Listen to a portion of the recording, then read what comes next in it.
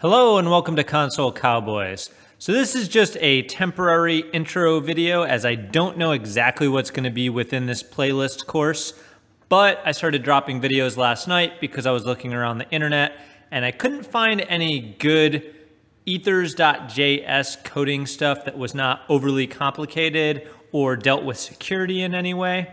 So what we're going to do is start putting videos in here. We're going to interleave security basics with Ethers.js coding, but we're going to keep the coding simple so that people can learn and we're not going to overwhelm them with more of a software development thing, but keep it more towards what you need for security auditing or for network monitoring, stuff of that nature. So if you have any ideas, hit me up, comment below, all of that good stuff. Hopefully you're enjoying the content.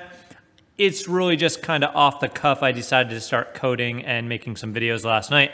So it is what it is. I'm going to start dropping some videos in here over the next probably couple months.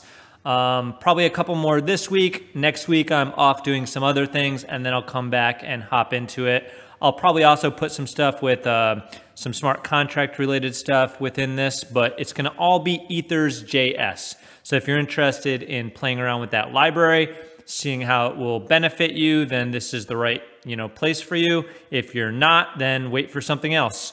Thank you, and hit me up if you have any ideas in the comments, and we'll get rolling.